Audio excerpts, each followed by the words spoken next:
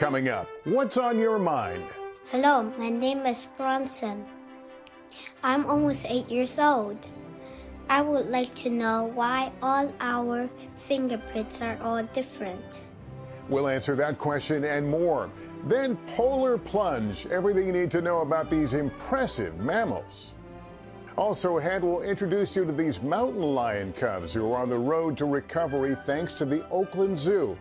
Plus, best game ever, how one 8-year-old with a homemade sign got a chance to see Taylor Swift. It was like amazing.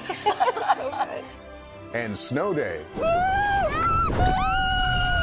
Grab your sled, we're going for a ride. This is NBC Nightly News Kids Edition. Welcome back to Nightly News Kids Edition. I'm Lester Holt. It is great to be with you. Hope you're all having a great week.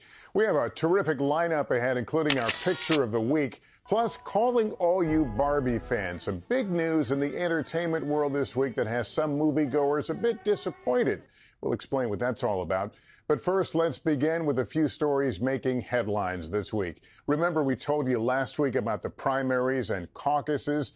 Well, this week, the New Hampshire primary was held. Former President Donald Trump scored a pretty big win in the Republican New Hampshire primary, inching closer to clinching the Republican nomination.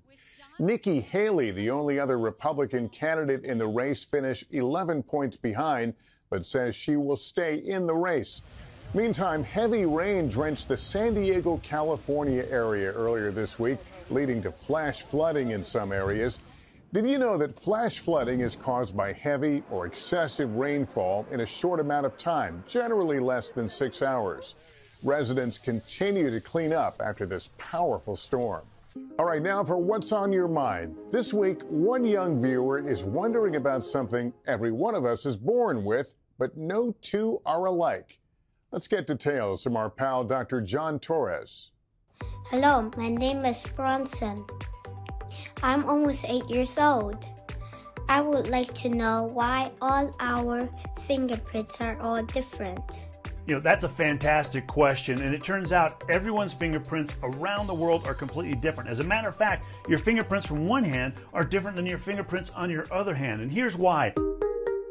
Fingerprints develop before we're born, while we are growing inside our mother's womb, and they come about because of genetics. The genes we get from our parents, they got from their parents, and that are then passed down to us. Along with genetics, fingerprints also get their unique pattern from the environment and hormones inside a mother's womb, and can even change from pressing against your own body while you're developing and growing before you're born.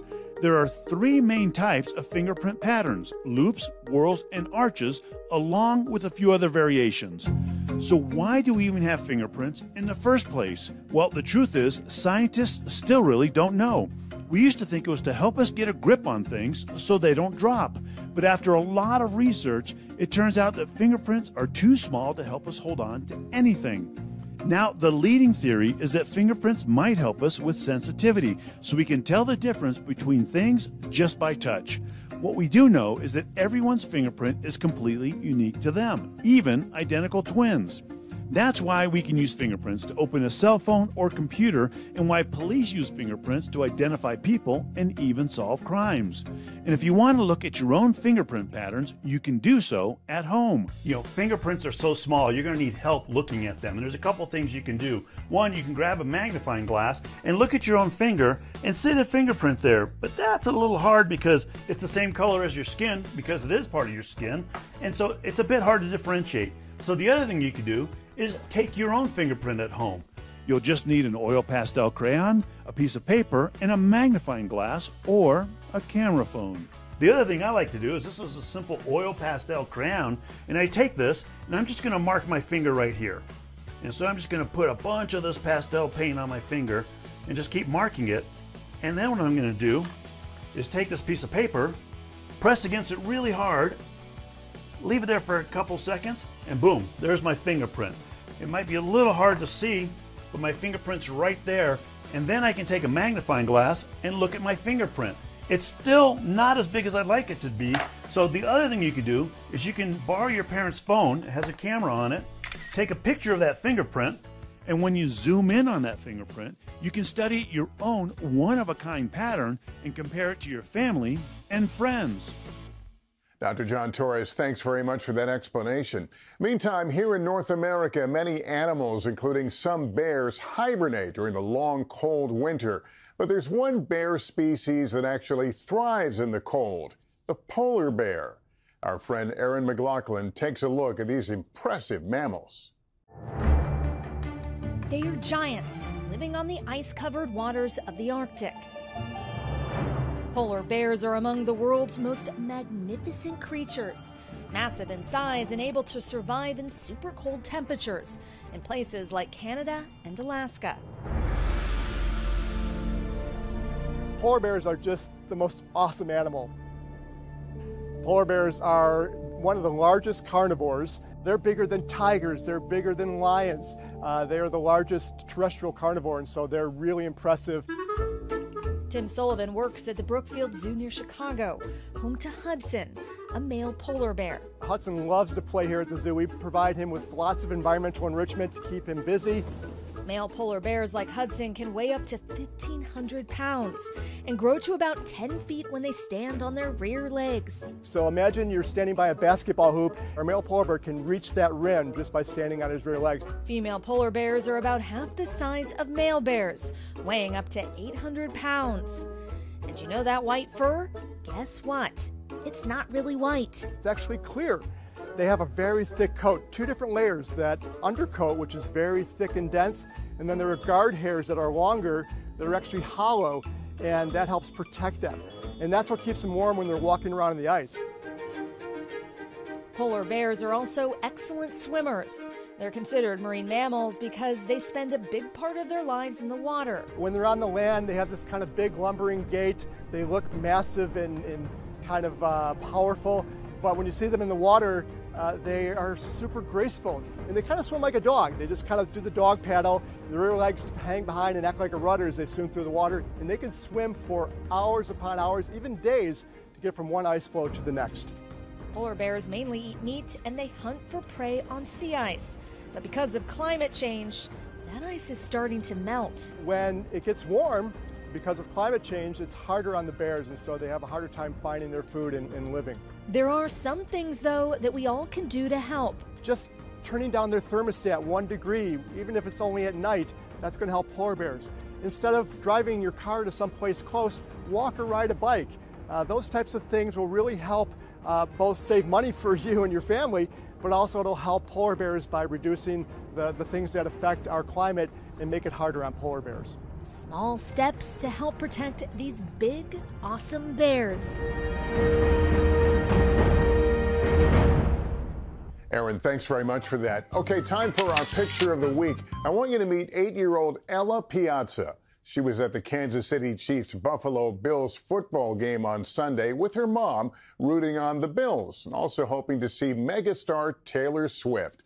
The little Swiftie even had a homemade sign reading Buffalo Bills plus Taylor Swift, best first game ever.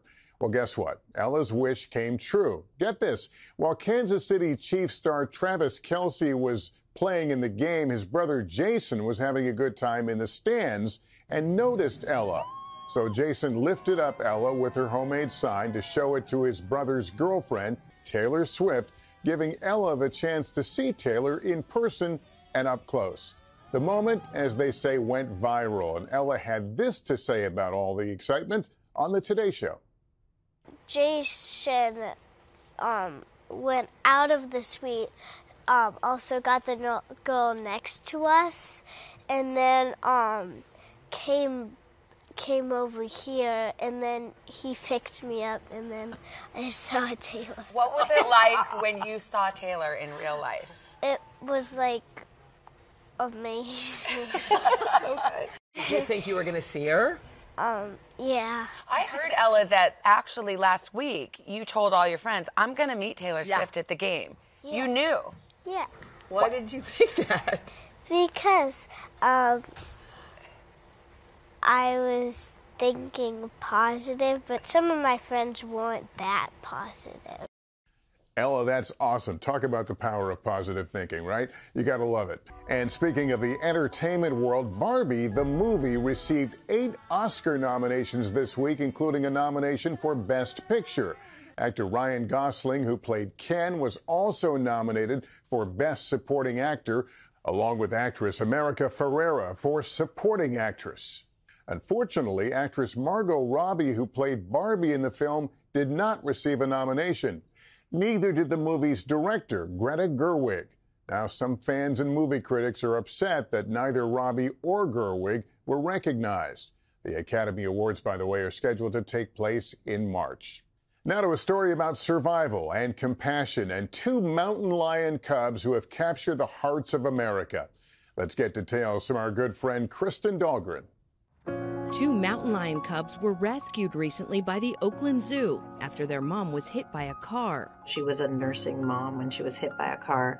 So they started looking for cubs to see if there were some cubs in need in the area. Thanks to the help of the California Department of Fish and Wildlife, the cubs were saved from a really scary situation. Working with the people who live in the area, some really helpful homeowners, they found little Maple and Willow. Maple and Willow went through a full veterinary assessment. Sadly, the cubs were dehydrated and malnourished, but now they're bouncing back under the care of the Oakland Zoo. They're gaining weight every day. They're eating all of their 6 meals every day. They're playful. They're acting less shy. The less shy they are, the more they eat, the more comfortable they are. So to see them pretty comfortable really bodes well for their overall health and their recovery, both emotionally and physically from this. And they're starting to develop their own unique personalities. Willow is kind of got the spicier character of the 2, but both of them are really curious, really engaging, really playful, and they're just beautiful. You know, they still have their blue eyes because they're so young. They're covered with spots because they're so young. Did you know mountain lions can reach speeds of up to 50 miles per hour and can jump really high? They also live in just about every ecosystem throughout North and South America. But guess what? Unlike other big cats, mountain lions can't roar. Instead, they growl, hiss, and purr to communicate, just like house cats. Unfortunately, these big cats need space to roam, and their habitats have shrunk, putting the wildcat population at risk. Luckily, there are some ways to help with conservation. For us to coexist with all this wonderful, important wildlife, we need wildlife underpasses under our freeways, corridors for them to move and live their lives so that they don't die in this tragic manner. So I think it's a time when we can activate, educate, do things to change how we coexist with these guys so that they aren't critically endangered. Bridging the gap between people and wildlife and lending a hand to this endangered species. They're so charismatic. They're quite important, but also I think they really are ambassadors for an important story. Like, how do we coexist with our wildlife, even when it's inconvenient, the biodiversity in our area, and actively work towards that. Kristen, thanks very much. Finally, the recent snowstorms forced some school districts to close, giving kids the news they were hoping for, a snow day.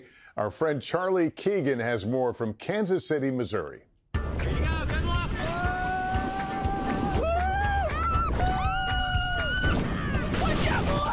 They love it. He's been saying it's hot. The cold snow was no match for hundreds of children excited to be home from school. Don't even mention that 6-letter word. No, we don't even think about me. Lucy's dad enjoys snow days just as much as she does. I mean, I'm a teacher, so it's kind of great. So I get off work too. So I'm just as excited as the kids are. Lots of parents grab their boots Ready? Set? and push their kids down the slope. Despite any crashes this snow day threw in their routine. We're not a stay-at-home on a snow day type of family. We pretty much first off get in the car and start going. Actually, we love it. So we geared up. We've been watching the news all week. We got hot chocolate ready. We're going to make tomato soup. So we have a whole snow day planned. We just got to keep them busy. busy but smiling, even if this day is more of a unicorn. What happened to you?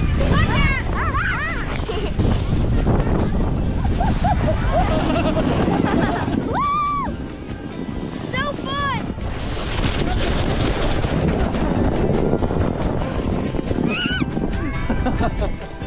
All right.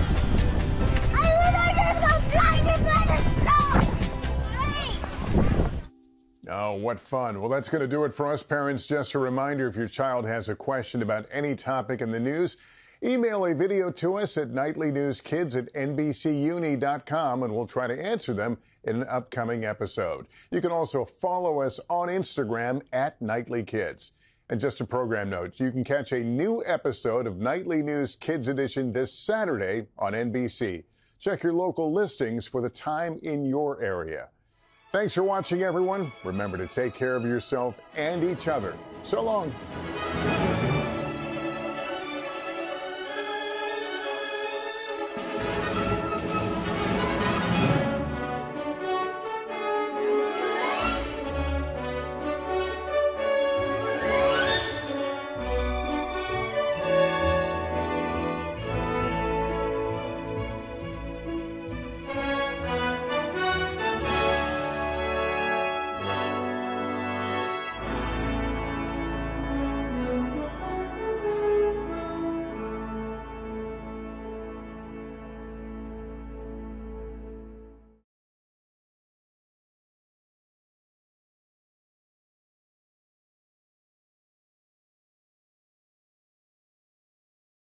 Thanks for watching. Stay updated about breaking news and top stories on the NBC News app or follow us on social media.